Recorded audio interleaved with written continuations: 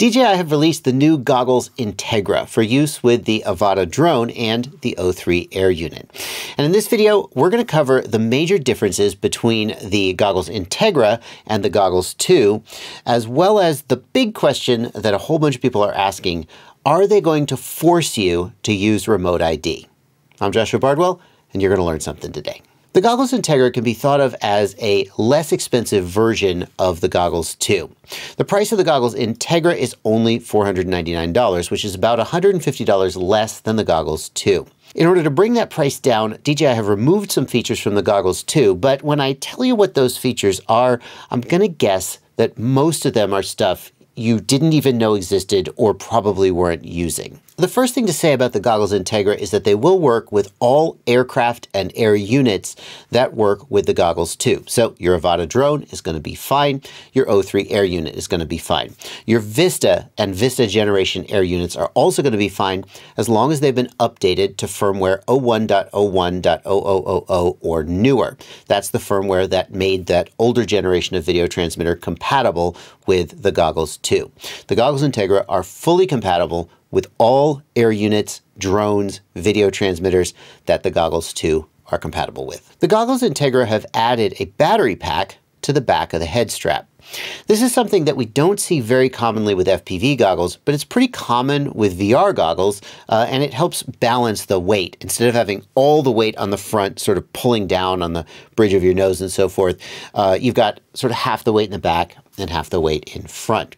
The battery pack is rated with a maximum operating time of 2 hours, and probably that's pretty realistic because DJI is usually pretty on with their specs, but we don't have the goggles yet, and so we're not able to verify that. If you need to extend that runtime, there's a USB port right here. The goggles can be charged via the USB port from a USB power bank, for example, and they can run while they're charging. So with a USB power bank, you could run for as long as you want. The Goggles 2 have a dot LED display on the left-hand side that displays the channel that you're on.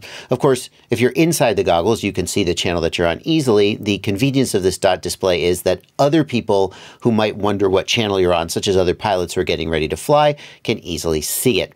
The Goggles Integra have removed that. The Goggles 2 have focus adjustment between +2 and -8 diopters, as well as adjustable interpupillary distance. That's the width between the lenses.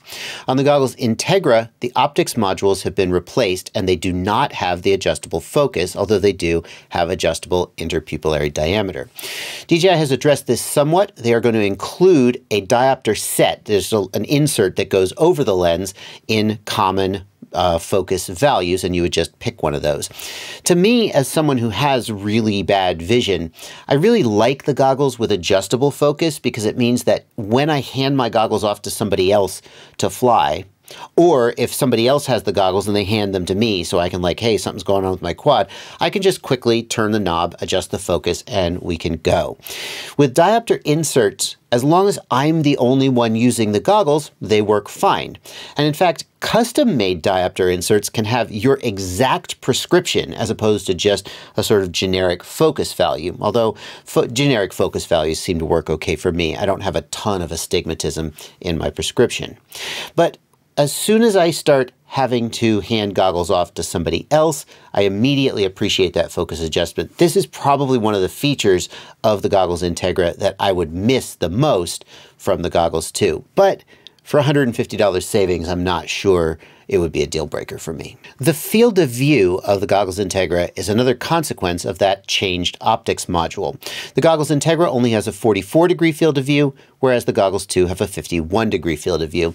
What this means for you is that the image that you see inside the goggles is going to be just a little bit smaller. For those who couldn't get a clear screen on the Goggles 2 because the image was so big that they couldn't get their eyes to focus on all of the screen at once, it may be that the smaller field of view actually lets people see an edge-to-edge crisp picture.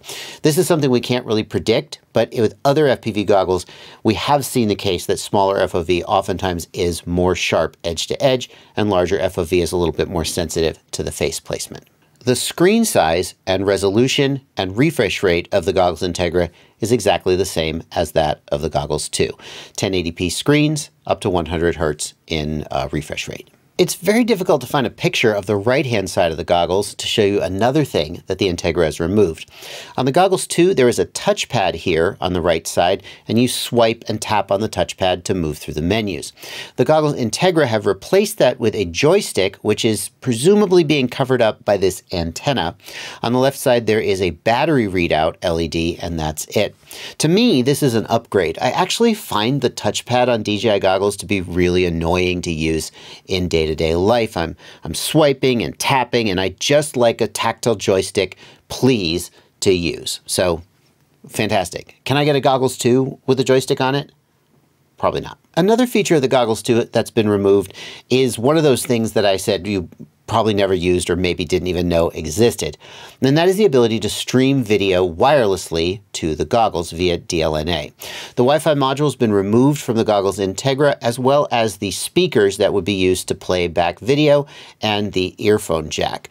They currently have no support for audio and no ability to import that video wireless. I don't know, what were you watching videos from your phone streaming onto your goggles? Well, if you're like the one person who did that, then you're going to need the Goggles 2. The Goggles Integra will not work for you. We've been talking so far about things that DJI took out of the Goggles 2 to make the Goggles Integra, but there's one thing that they added that has a lot of people in an uproar, and that is the GPS receiver. Now let's be really clear. The reason that the Goggles Integra have a GPS receiver on board is that in the United States, as of September 2022, that's last September, manufacturers of complete, ready-to-fly drones are required to comply with the rules for standard remote ID. And what that means is that during flight, the drone has to broadcast the position of itself and the position of the control station, or rather the pilot. The way that DJI has handled this in the past has been to require the pilot to plug their phone into the Goggles 2, and the DJI Fly app boots up and reports the location of the pilot. It uses the phone's location services up to the goggle and to the drone. But that's pretty cumbersome. Everybody I know who has an Avata who did the firmware update that activated Remote ID, it's such a hassle to have to pull your phone out, put it in your pocket, plug the USB into the goggles instead of just turning on the goggles and going and flying. So for those people, for people who fly the Avata, the Goggles Integra are a huge upgrade. And some people are going to sell their Goggles 2 and buy the Goggles Integra instead, just to avoid having to plug their phone in order to fly their Avata. But for those who fly the O3, this has raised a lot of questions, and I want to address those questions here in this video. Does the presence of this GPS unit in the Goggles Integra imply that DJI is going to force users of the O3 Air unit to use Remote ID? In fact, the worst case scenario that people are imagining is a scenario where if you use the O3 Air unit in a self-built quadcopter, not an Avata, that's a different, remember, the United States rules require self-built drones to have a Remote ID module on board beginning in September 2023, and they require ready-to-fly drones to do standard Remote ID, which has different rules, starting in September 2022. So is DJI going to prevent the O3 Air unit from working until people plug in a GPS receiver or have GPS location to report?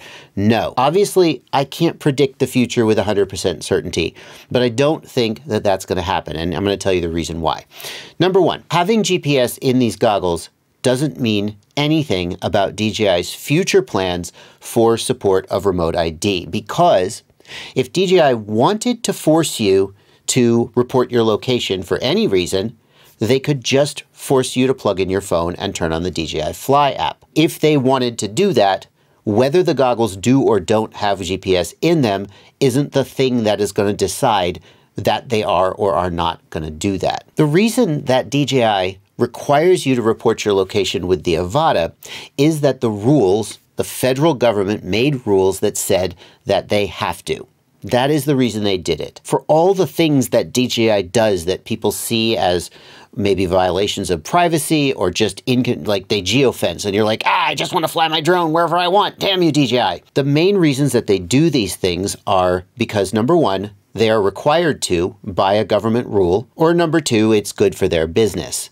And in this case, forcing users of the O3 Air unit to comply with standard Remote ID is neither required by United States rules nor would it in fact be bad for business because it would piss people off. I do think there's a possibility that DJI will make the O3 support remote ID in the future, and I think that's a good thing. And I'm going to tell you why. But before I tell you why I think DJI supporting remote ID in the O3 Air unit would be a good thing, I'd like to tell you why I think you signing up for my Patreon would be a good thing.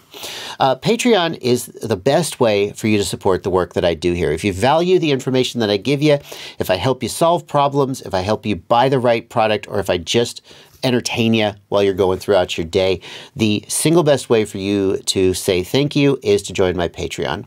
You can subscribe for as little as $2 a month, or more if you feel like I've earned it. Just pick an amount that you think is proportional to the amount of value that you get from my content.